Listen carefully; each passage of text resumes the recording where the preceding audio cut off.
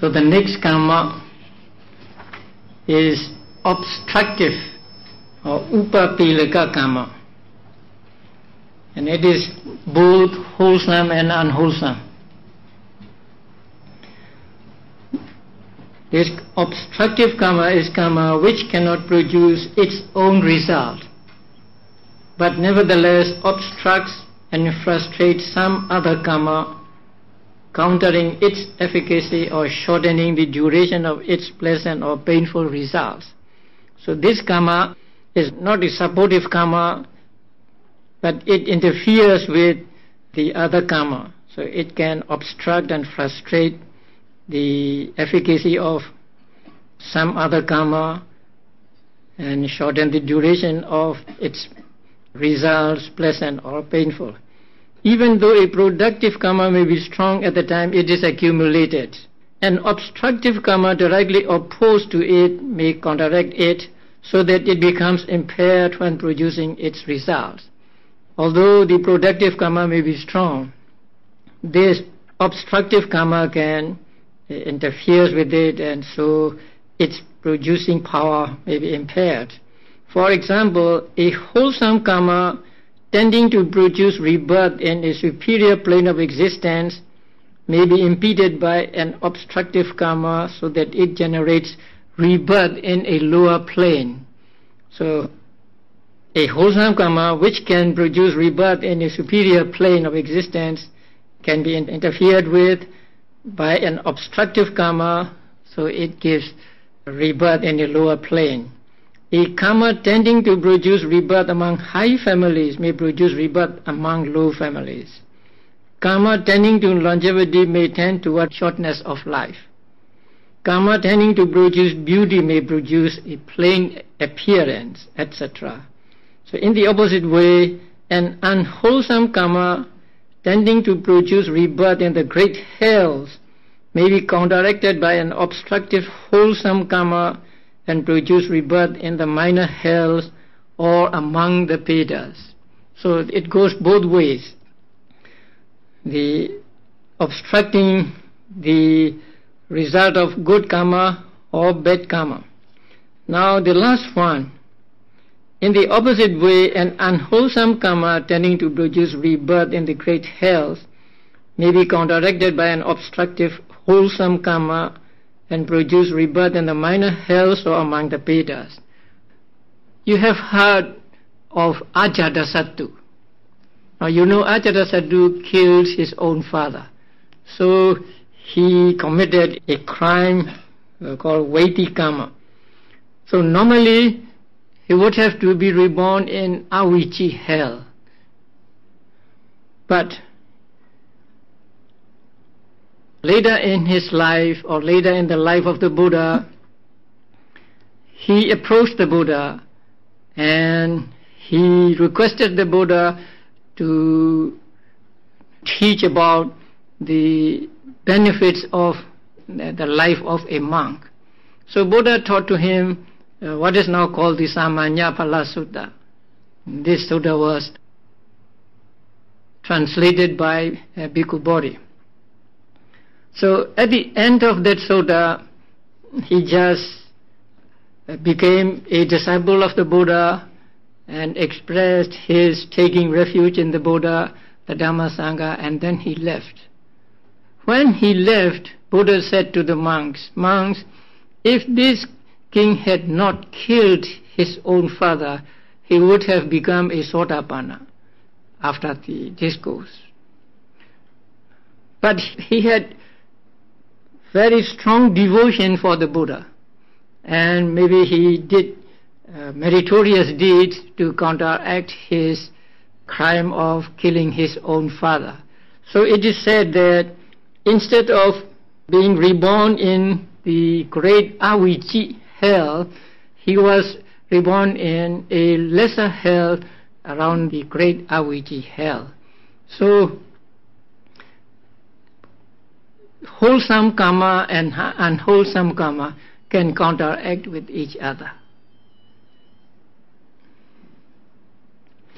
During the course of existence, many instances may be found of the operation of obstructive karma, that is, during our life. For example, in the human realm, such karma will obstruct the continuum of aggregates produced by karma, facilitating the maturation of karma that results in suffering and causing failures in regard to property and wealth of family and friends, etc. So when we meet with a failure regarding property or family or wealth or friends, then that could be this obstructive karma operating. In the lower realms, obstructive karma may counteract the rebirth-producing karma, contributing to occasions of ease and happiness. So those who are reborn in lower realms mean those who are reborn as a result of akusala. But a kusala obstructive karma may counteract that rebirth-producing akusala karma, and so contributing to occasions of ease and happiness. Even though, let's say, a being is born as an animal, let's say as a dog, the obstructive kusala karma counteract the karma that gives him rebirth as a dog and makes him enjoy ease and happiness. I don't know how dogs are treated in this country. But in the United States, dogs are treated almost as human beings. To have a pet dog is not easy. You have to take him to the doctor and then have injections and everything they need, or they also need. So sometimes we make jokes. If you are going to be reborn as a dog, make a wish that you will be reborn in the United States. So, although they are reborn as the result of kusala karma, now they are kusala karma, the obstructive kusala karma helps them to enjoy happiness, ease, and so on. Now the last one is called destructive karma. It destroys the other wholesome or unwholesome. So this karma is also wholesome or unwholesome karma, which supplants other weaker karma, prevents it from ripening. So it does not give the other karma to give results and produces instead its own result. Now this is not always true. Now again, you know the story of Bimbisara. Bimbisara was Ajatasattu's father. As a result of wearing his shoes in a chaitya, he suffered from his soles of feet being cut. So that is the result of his bad karma in the past. Now that bad karma gives results as the suffering he experienced being slashed with knife in the soles of his feet. But that akusala karma did not give him a rebirth result, because after his death he was reborn as a deva. So some kusala karma got chance to give results, and so after his death that kusala karma enables him to be reborn as a deva. So here the karma does not give its own result. So sometimes it will give its own result and sometimes it may not. And also about Angulimala. Angulimala's akusala are very great, but they were not able to give any results to Angulimala after his parinirvana or death. For example, somebody born as a human being may, through his productive karma, have been originally destined for a long lifespan, but a destructive karma may arise and bring about a premature death. So sometimes people meet with accident and died, and so we say, oh, this destructive karma is operating. At the time of death, at first, a sign of bad destination may appear by the power of an evil karma, heralding a bad rebirth. But then a good karma may emerge, expel the bad karma, and having caused the sign of a good destination to appear, produce rebirth in a heavenly world. There's a story to this statement. Once there was a monk named Sona. It is said that he was a Dhammakatika, he was a preacher. He could give good Dhamma talks. He had a father, and his father was a hunter all his life. He could not make his father to abstain from leading that life of a hunter.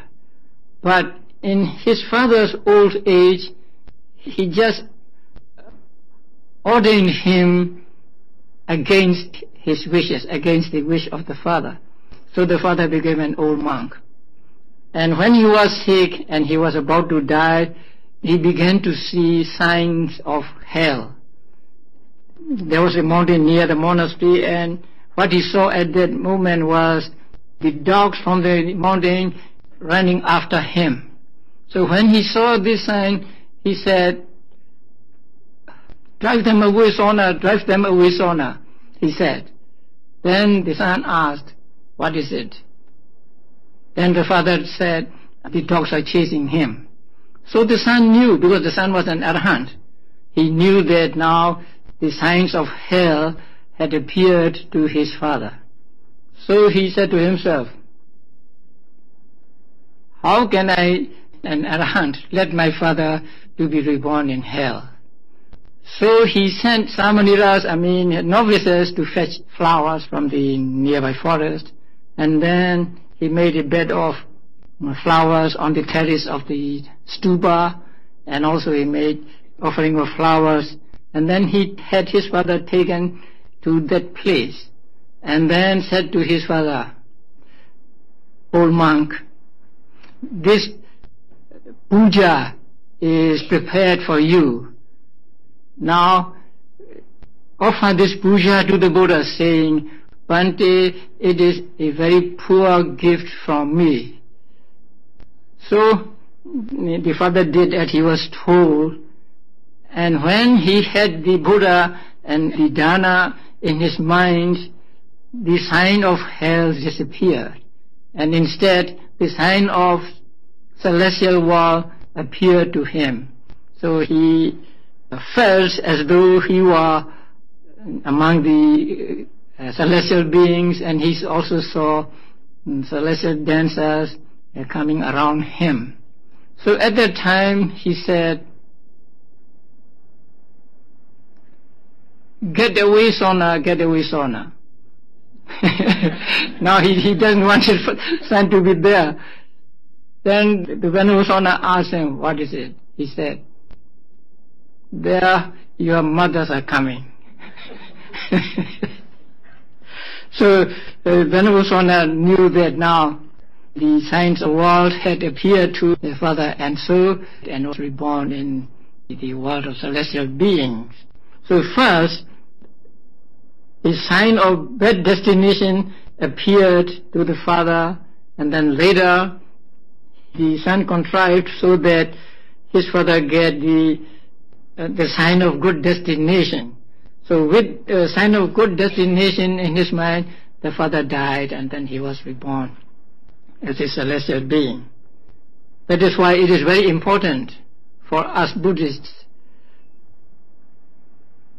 to help people who are dying in this way, or to arrange for something for us when we have to face death. On the other hand, a bad karma may suddenly arise, cut off the productive potential of a good karma, and generate rebirth in a woeful realm. I do not remember the story about this, but there is one story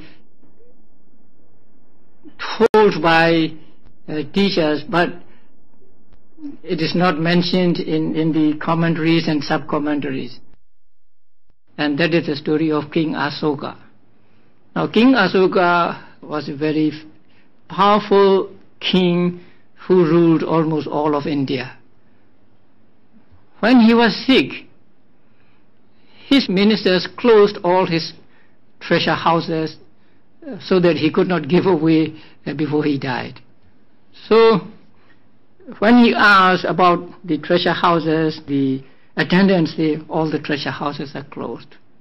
So he was very sad about that. I was the ruler of the whole, let's say, Jambudipa, but now what I own is just a small fruit in my hand. So he was sad about that, and with that he died, and it is said that he was reborn as a snake, a big snake. I don't know how true that is. But since he had done a lot of meritorious deeds during his life, he was in that existence for only a few days. But still, because of that sad thought preceding his death, so he was reborn as an animal. And according to Lady Sayadaw, destructive karma can also be responsible for cutting off the efficacy of any of the sense faculties, the eye, ear, etc., causing blindness or deafness, etc., and can also cause sexual mutation. So this can be caused by this destructive karma also. So these are the 4 types of karma by way of their respective functions of producing, supporting, obstructing, and destroying. The next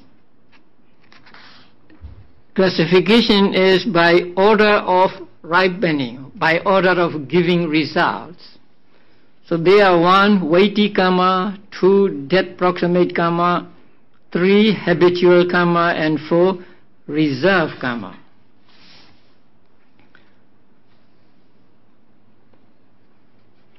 Now, weighty karma, in Pali it is called Garuka karma, is karma of such powerful moral weight that it cannot be replaced by any other karma as the determinant of rebirth. On the wholesome side, this karma is the attainment of the jhanas. So jhanas are weighty karma on the wholesome side.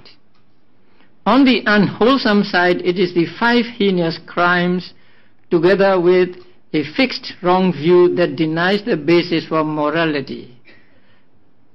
So there are 5 heinous crimes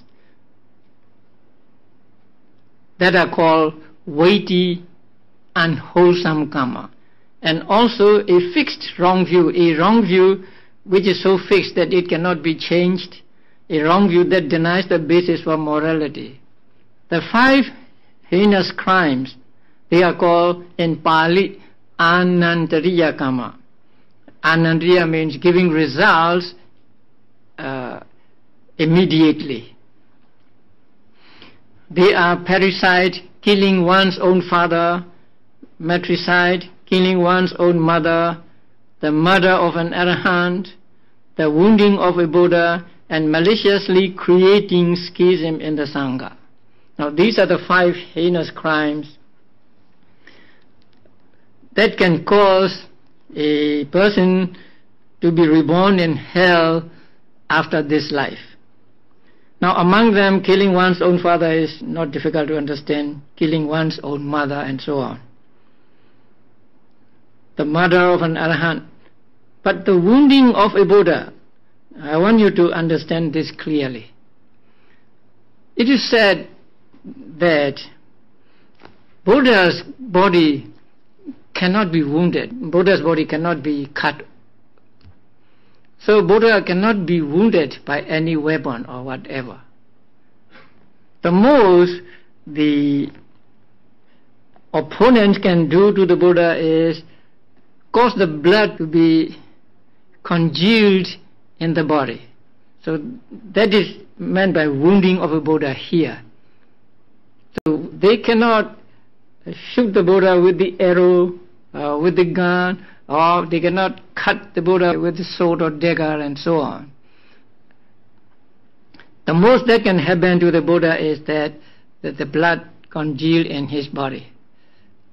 So when a person caused blood to be congealed in the body of the Buddha, he is said to have committed this crime, the Anandariya Karma. Now, Devadatta did that. Devadatta was the cousin of the Buddha, and he wanted to become the Buddha himself, and so he tried other ways. When all other means failed, he pushed a great piece of rock onto the Buddha when Buddha was walking up and down in the hill of Gijakuta, the Vulture's Peak. So that big rock hit another rock, and then there was a splinter of that rock that hit the toes of the Buddha. And so it caused the blood to be congealed in the Buddha. Now, the royal physician Jivaka, when he heard this, went to the Buddha and cut open the wound of the Buddha and let the blood out.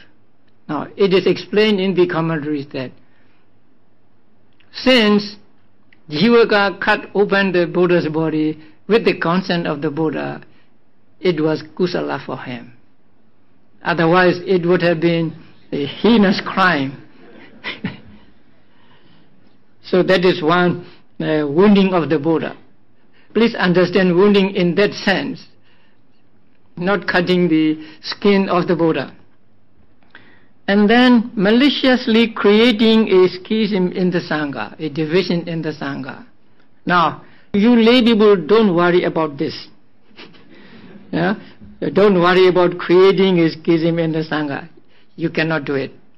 Only a monk can do this crime. Because it is not just dividing Sangha in two groups. Actually, dividing Sangha in two groups and then performing the Sangha act simultaneously in one area or in one sima. I think it is a little technical. So, even samaniras, novices, even bhikkhunis cannot do this crime. So it is reserved for monks only. Now, the Vinaya rules is that we have an area called a sima, right? So in one sima, only one Sangha can perform the act of Sangha. So the Sangha must be in here or here or here or wherever they want to be. But there must be only one group in one sima. But if somebody makes two groups in the same sima and perform the act of Sangha, like reciting the Patimokkha or some other acts at the same time, then he is said to have divided the Sangha. So that can be done by a monk only. So if he did that, then he committed this heinous crime. And Devadatta did this crime also. So Devadatta did two heinous crimes, causing a schism in the Sangha and wounding the Buddha or causing the blood to be congealed in the Buddha. So these five are called weighty karma. So weighty karma means only these five and plus a fixed wrong view that denies the basis for morality. Just killing is not called weighty karma.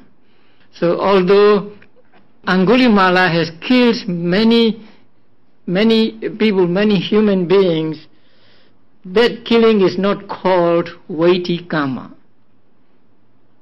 Great amount of akusala karma, it is true, but it is not called weighty karma.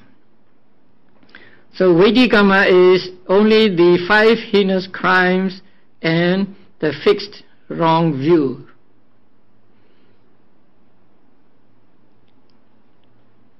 if someone were to develop the jhanas and later were to commit one of the heinous crimes, his good karma would be obliterated by the evil deed, and the latter would generate rebirth in a state of misery. And here, for example, the Buddha's ambitious cousin Devadatta lost his psychic powers. Now, Devadatta was good in the beginning, and he joined the order with the other Sakya princes, and then he practiced meditation and he gained psychic powers. But he was reborn in hell for wounding the Buddha and causing a schism in the Sangha. So his having obtained psychic powers or jhanas did not help him to avoid being reborn in the great Avijji hell. But if someone were first to commit one of the heinous crimes, he could not later reach a sublime or supramundane attainment. That means he could not attain jhana, or he could not attain magga or enlightenment, because the evil karma would create an insurmountable obstruction. Thus, King Ajatasattu, while listening to the Buddha speak the Samanya Phala Sutta, the discourse on the fruits of recluseship, had all the other conditions for reaching stream entry. So he could have become a Sotapanna at that time. He was a three-root person. But because he had killed his father, King Bimbisara, he could not attain the path and fruit. So the karma that invariably give results in the next future life is called Vaiti karma. So if one has acquired Vaiti karma, either unwholesome or wholesome, then one will get the result of that Vaiti karma in the next immediate life. So there is no escaping from this ripening of this karma. The next karma is death proximate karma, asana karma. It's a potent karma remembered or done shortly before death. So asana means near. So asana karma means karma remembered or done shortly before death. The karma may be done just before death, or the karma may have been done long ago, but the dying person remembered that karma at that moment. So that is immediately prior to the last jhana process. If a person of bad character remembers a good deed he has done, or performs a good deed just before dying, he may receive a fortunate rebirth, like the father of that venerable Sona. And conversely, if a good person dwells on an evil deed done earlier, or performs an evil deed just before dying, he may undergo an unhappy rebirth. For this reason, in Buddhist countries, it is customary to remind a dying person of his good deeds, or to urge him to arouse good thoughts during the last moments of his life. So people would invite monks and have monks recite some suttas, or like the Arahant Sona, they may create an environment where a dying person can do some meritorious deed. So it is important that we have good friends when we are approaching this last moment of our lives. When there is no Vaiti karma and a potent death proximate karma is performed, this karma will generally take on the role of generating rebirth. That means if there is no Vaiti karma, this karma will give rebirth result. This does not mean that a person will escape the fruits of other good and bad deeds he has committed during the course of life. When they meet with conditions, these karmas too will produce their due results. So when there are two, the Vaiti karma and death proximate karma, then Vaiti karma will give results. If there is no Vaiti karma but death proximate karma and other karmas, then that proximate karma will give results. So that is what is called by way of ripening, by way of giving, by the order of ripening, by the order of giving results. Habitual karma, the next one, achina karma, is a deed that one habitually performs, either good or bad. In the absence of Vedic karma and a potent death proximate karma, this type of karma generally assumes the rebirth generative function. So if there are no Vedic karma and death proximate karma, then this karma will give results. And this karma is one that a person does habitually through his life, or once done and then remembered again and again. So you can have habitual karma of either wholesome or unwholesome nature by doing just once that karma and then remembering it. If it is an unwholesome karma, you remember it and you are sorry for that, you have regrets about that. And so if you think of it again and again and again, then you are doing it a habitual karma. And this habitual karma will give its bad results. On the wholesome side, you do some meritorious deed, and then you remember it again and again and again. Then it will become habitual karma for you. And in the absence of the other two karmas, then this habitual karma will give results. Now, between death proximate karma and habitual karma, which do you think is more powerful? Habitual karma is more powerful, actually, because you do it many times and so it gains momentum. But here, in the order of giving results, death proximate karma give results first. Suppose there are death proximate karma, habitual karma, and the other reserve karma. Then death proximate karma will give results before the habitual karma. Although habitual karma is actually more powerful than death proximate karma. And this, the ancient teachers explain with an old ox. Suppose there are many cattle and the cowboy puts them in the cow pen. What do you call it? Cow pen. So put them in the cow pen one by one. Then among them there is an old ox. Since he is old, he could not get into the pen quickly, and so he entered the pen last, or close to the gate. Then the gate is closed. So the whole night they live there in a narrow space, and when in the morning the gates are open, that old ox was the first one to get out of the pen because he was close to it. Now there may be a stronger cattle in that group, but that old ox, which is weak, gets to get out of the pen first. So in the same way, although habitual karma is more powerful than the death proximate karma, since death proximate karma is close to death, close to the javanas and death thought process, it gets chance to give results. So both of these are important ones. And sometimes the habitual karma itself will become death proximate karma. Because if you are in the habit of doing one merit again and again and again, then when you are close to die, you will just remember that karma. So habitual karma will become death proximate karma for many people.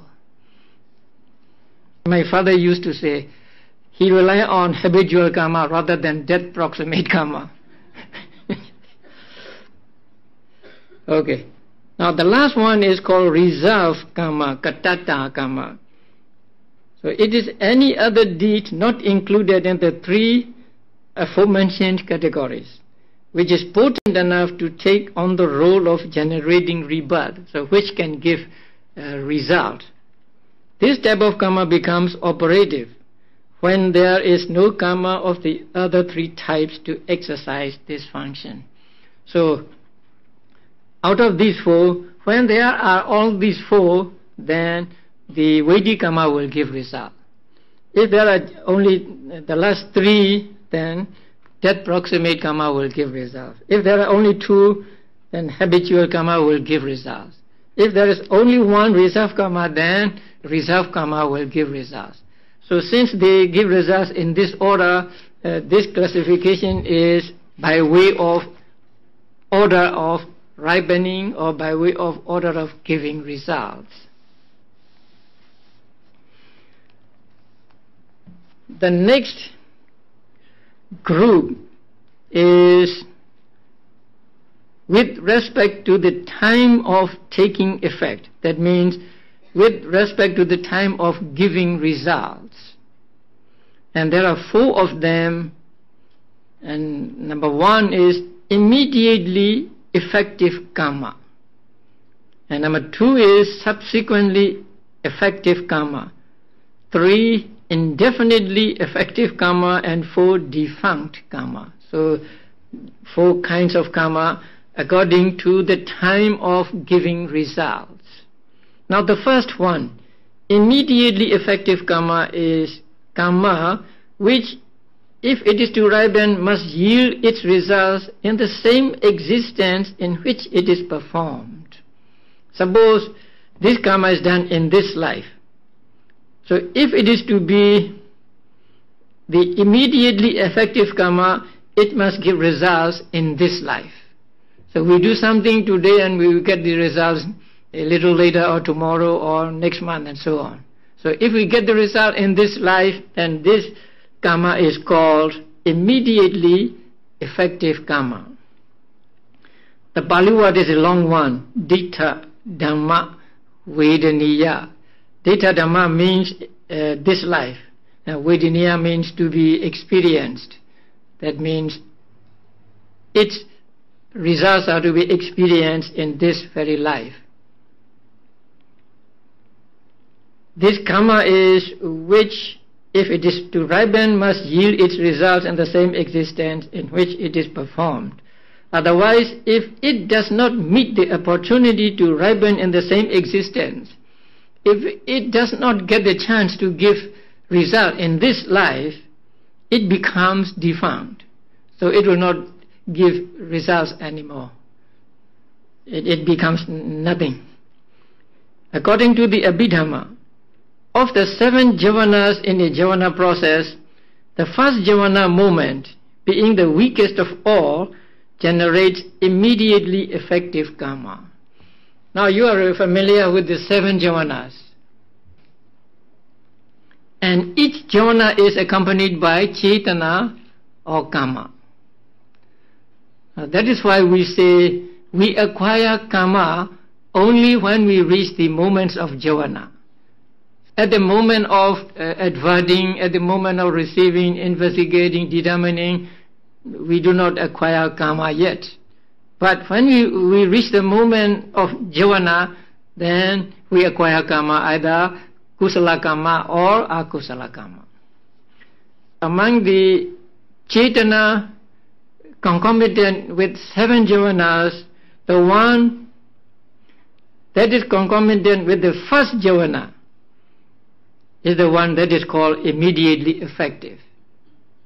So out of the 7 javanas, let us say just javanas. Now please understand this is karma. So out of the 7 javanas, the first javana gives results in this very life. Because being the weakest of all, you might think that to give results in this life, it must be very powerful. But it is said that it is the weakest of all, the first javana, because it has just arisen. There is no repetitive force yet, so it is weak. since it is weak, it gives results in this life.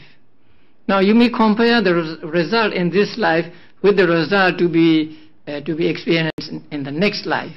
Suppose you are to be reborn as a celestial being.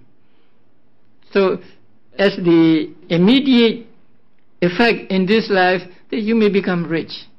But what human riches can compare to the enjoyments in the world of celestial beings? So we cannot compare. It may be thousands of times better than what we get in this life. So although we may think that the first jhana is strong to give results in this life, it is not really strong. So because it is the weakest of all, it gives results in this life. And when it gives results in this life, the result may be in the form of some rupa, in the form of wealth, houses, or some conditions, but not as the result at the moment of relinking. So actually it is not so great. And the second is subsequently effective. In Pali it is called upapajja vedaniya. This karma is karma which, if it is to ripen, must yield its results in the existence immediately following that in which it is performed. If the karma is done in this life, then this karma will give results in the next immediate life. We call this life as first life, and the next life as second life. So the subsequently effective karma gives its results in the next life, the second life. Otherwise it becomes defunct. If it does not give a result in the next life, in the second life, it becomes nothing. This type of karma is generated by the last jhana movement in a jhana process, seventh jhana. Because it is, seventh jhana is supposed to be very strong, because it gets momentum. So since it is very strong, it gives results in the next or second life. This type of karma is generated by the last jhana movement in a jhana process, which is the second weakest in the series. But this is not accepted by all teachers. There are two opinions about that.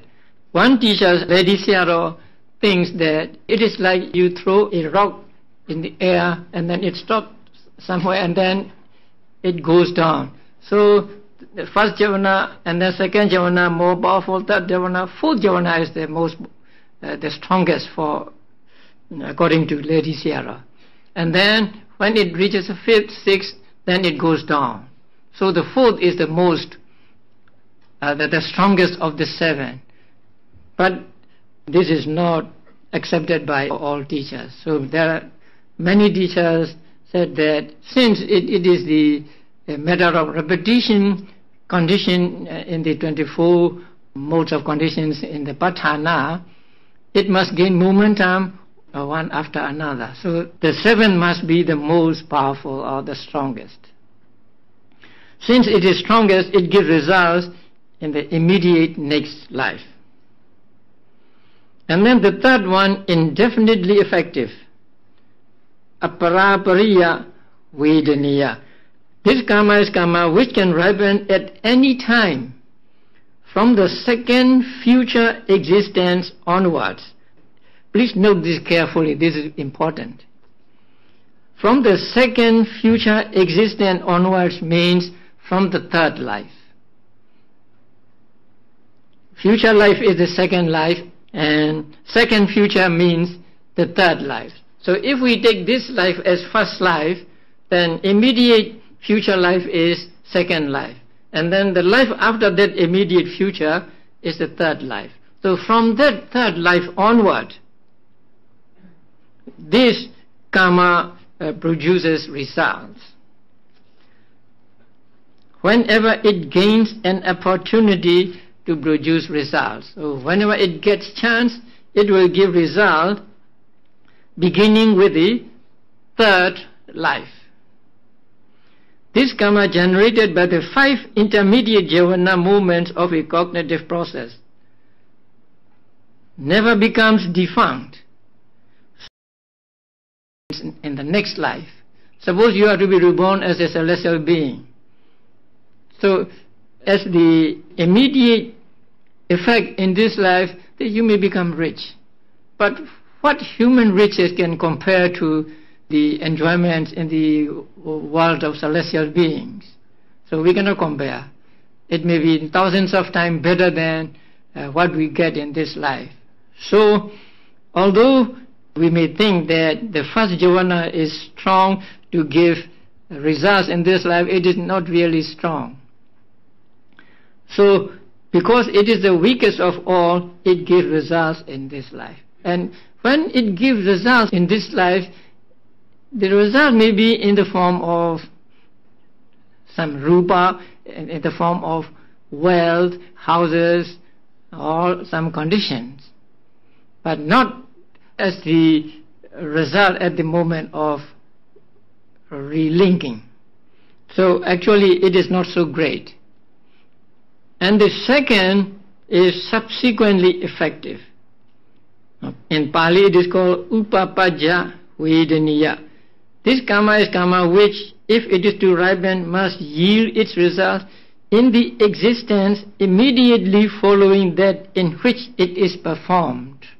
If the karma is done in this life, then this karma will give results in the next immediate life. We call this life as first life, and the next life as second life. So the subsequently effective karma gives its results in the next life, the second life. Otherwise it becomes defunct.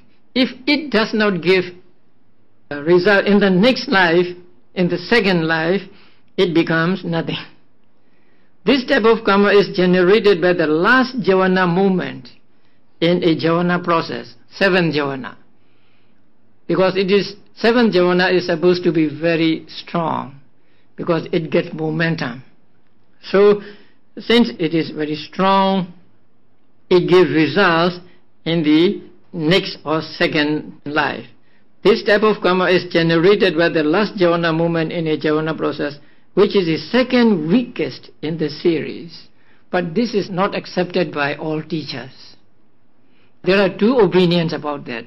One teacher, Lady Searo, thinks that it is like you throw a rock in the air and then it stops somewhere and then it goes down. So the first jhana and the second jhana more powerful, third jhana, fourth jhana is the strongest for, according to Lady Searo.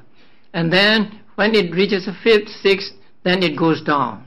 So the 4th is the most, the strongest of the 7. But this is not accepted by all teachers. So there are many teachers said that since it is the matter of repetition condition in the 24 modes of conditions in the Patthana, it must gain momentum one after another. So the 7 must be the most powerful or the strongest. Since it is strongest, it gives results in the immediate next life. And then the third one, indefinitely effective, aparapariya vedaniya. This karma is karma which can ripen at any time from the second future existence onwards. Please note this carefully, this is important. From the second future existence onwards means from the third life. Future life is the second life, and second future means the third life. So if we take this life as first life, then immediate future life is second life. And then the life after that immediate future is the third life. So from that third life onward, this karma produces results. Whenever it gains an opportunity to produce results. So whenever it gets chance, it will give result beginning with the third life. this karma generated by the 5 intermediate jhana movements of a cognitive process never becomes defunct so long as the round of rebirths continues. So long as you are in this samsara, this karma, indefinitely effective karma, which is actually a chetana concomitant with the 5 jhanas in between the first and the 7th, will never become defunct so long as the round of rebirth continues. And this is our hope. Even though a person may be reborn in hell, there is hope that he may one day get out of hell. Even though a being is reborn as an animal, and even though he doesn't get much chance to do kusala deeds during the life of an animal, still there is hope that he can get out of the life of an animal and being reborn as a human being or a deva, because of this store of indefinitely effective karma. So we all of us have this store of indefinitely effective karma, and so they will give results whenever they get the chance to do so. No one, not even a Buddha or an Arahant, is exempt from experiencing the results of indefinitely effective karma. So even the Buddhas and Arahants experience or enjoy or suffer the results of this indefinitely effective karma. So please note this carefully, because many people do not write or do not teach this distinctly. They said from the next life or something like that. In Pali, apara means the other. So apariya means the other life. So they take the other life to mean the second life. But if it is to give results beginning with second life, it will overlap with the second one, subsequently effective life. But they are not to be overlapping with each other. So the first one gives a result in this life, and the second one in the next, or let us say second life. And the third one, indefinitely effective karma, give result beginning with the third until the end of samsara. And when these three do not give results in their allotted time, they become defunct. So they will not give results. So this term does not designate a special class of karma, but applies to karma that was due to ripen in either the present existence or the next existence, but did not meet conditions conducive to its maturation. So did not get chance to give results, and so they do not give results. If they do not give results in their allotted time, they become defunct. In the case of Arahants, all their accumulated karma from the past, which was due to ripen in their future lives, becomes defunct with their final passing away. So when they pass away, there is no more rebirth for them. And so all the karmas they did in the past become defunct, either kusala or akusala. They cannot give results anymore, simply because there is no more rebirth for an Arahant. So these are the 4 kinds of karma by way of the time they give results. So again, there are 7 jhanas. The first jhana give results where? In this life. The karma at first jhana. And then 7 jhana, karma at 7 jhana gives result in the next life. And the karma during the 5 moments in between give results beginning with the third existence or third life until the end of samsara. And if any of these does not give results in its allotted time, then it becomes defunct. And when an arahant or a Buddha or a Pacceka Buddha pass away, when they attain parinibbana, then all their karmas become defunct, simply because there is no more rebirth for Buddhas, Pacceka Buddhas and Arahants, and so they cannot give results. So now we have gone through these three sets of 4 each. So the first set is by way of function, the second set by order of ripening or giving results, and the third is by the time of giving results. Now, as I said before, the manual just gives us the list of these. It does not go into any detail about these 12 kinds of karma. Just a classification and the list of the karmas. But with the fourth, by place of ripening, the author will go into some detail. Okay, we will do it tomorrow. Now there are some questions today. Is sankhara in panchakanda the same as karma? Karma is included in sankhara in panchakanda. Now let me explain first panchakanda. Now panchakanda means 5 aggregates. Now these 5 aggregates are aggregate of matter, aggregate of feeling, of perception, of mental formations, and of consciousness. Now the first one is matter. Now the second one is feeling. And the third one is perception.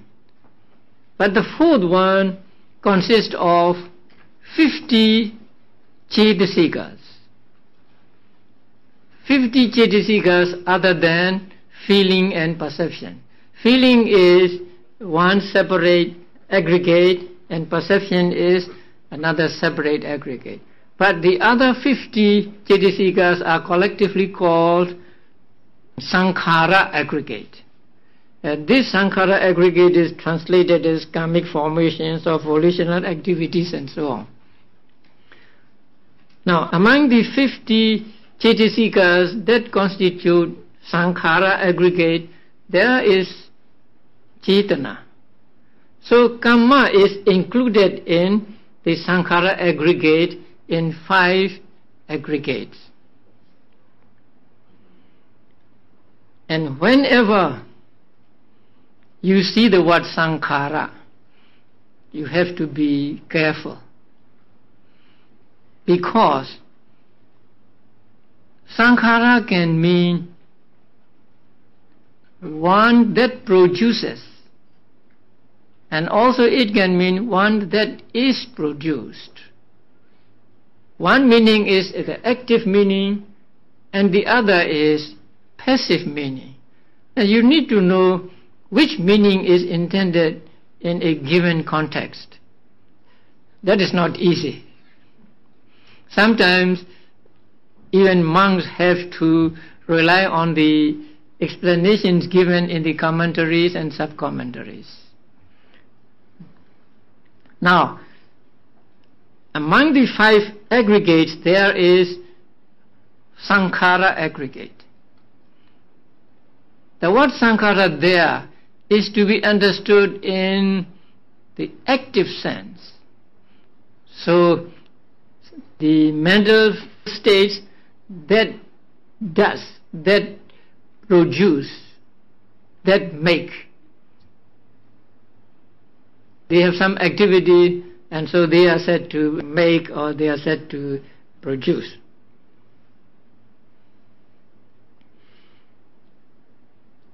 And in Paticca Samuppada, you have the word sankhara. So that sankhara is also to be understood in an active sense, something that produces, because sankhara means karma there. But in the saying that all sankharas are impermanent. All sankharas are dukkha. Then sankhara is to be understood in passive meaning. Sankhara means those that are made. That means those that are conditioned.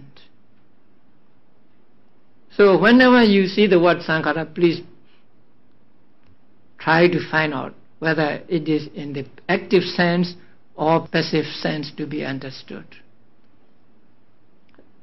It is not always easy.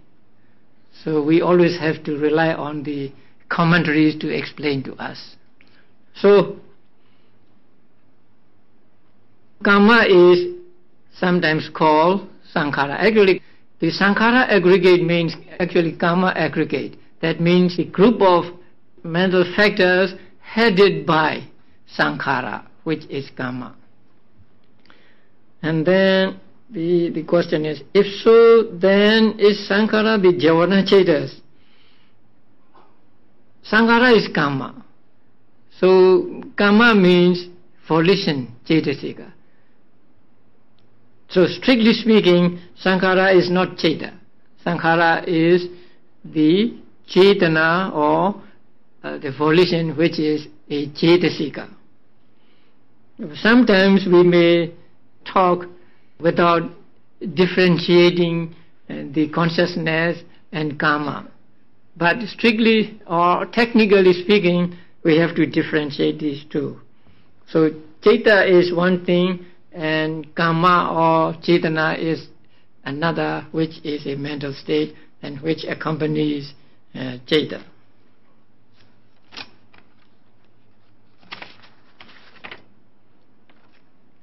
The world is destroyed by fire, water and air. According to the table, our present world will be destroyed by what element and under which number? we don't know which number we are in right now, but it is probable that it will be destroyed by fire, because fire, destruction by fire takes place how many times? In 8 times, we have 7 times destroyed by fire. So it is probable that the present world will be destroyed by fire.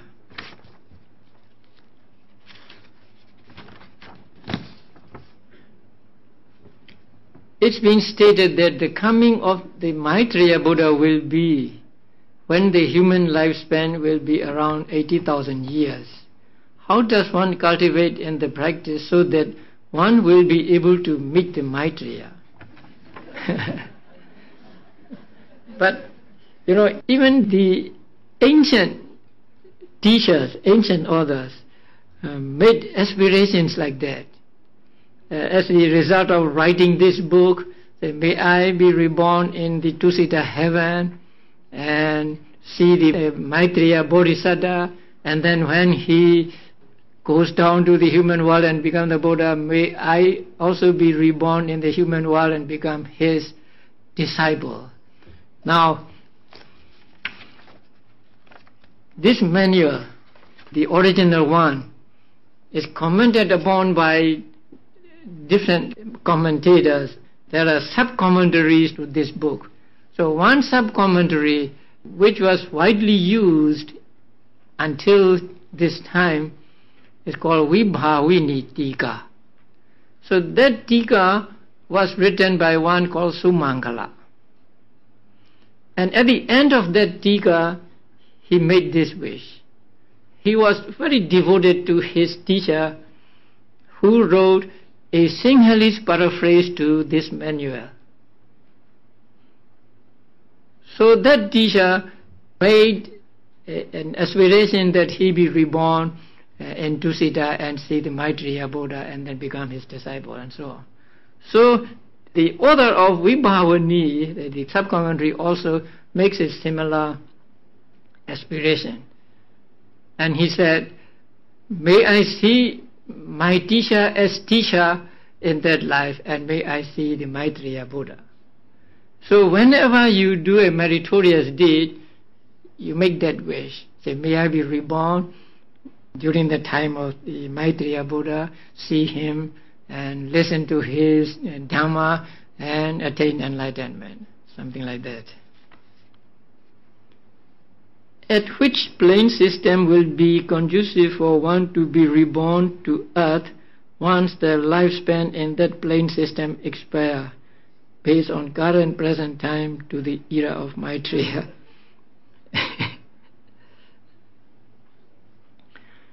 I think you don't have to worry about the time, because it is said that the future Buddha Maitreya will become the Buddha when human lifespan is 80,000 years. And so to just have wish, just make the aspiration that you be reborn at the time when Maitreya Buddha comes to this world.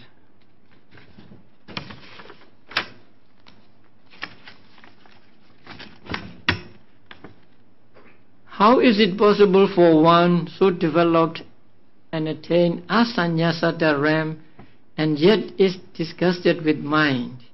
Isn't this wrong view? Yes, it is wrong view. They are described as Taitya. Taitya means having wrong views, people having wrong views. And how are they to develop and practice without a mind? No, they cannot develop or they cannot practice so long as they are there, because they are like statues. So they do not have mental activity at all, and so they cannot practice anything there. They cannot develop their mind there because there is no mind with them. So they will be in that existence for 500 great eons, and at the end then they will come down to the human world or the Deva world. As you think, they are those that have wrong view, because it is not the right view to say that because of the mind we suffer. So we suffer because we have both mind and body, mind and matter, not just mind or not just matter. So both these people who develop disgust for rupa and disgust for mind are those who go to the extremes. So that is why this asannyasata is also included in the realms that we are not to want to reborn in. Now, isn't killing, especially of many people, a weighty karma enough to obstruct phala consciousness? No, it is not weighty karma, so it cannot obstruct phala consciousness, and that is why Angulimala was able to attain arahantship. You have clearly stated that only Tihetu, again three-root, three-rooted person can attain the different stages of enlightenment. Did Buddha imply only to three-rooted persons when he gave the assurance that whoever practiced the four foundations of mindfulness from 7 days to 7 years can be expected to realize first, second or third stages of enlightenment? Yes, because only those born with three roots can attain first or second or third or fourth stages of enlightenment. So when Buddha said you can reach attainment in 7 days or 7 years and so on, he had in mind the beings with three-root consciousness as rebirth consciousness. The Buddha implied only three-rooted persons when he gave the assurance.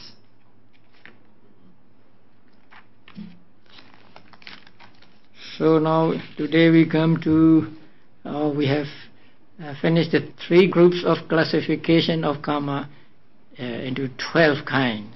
So tomorrow we will study the karma by place of ripening. Sadhu, sadhu, sadhu.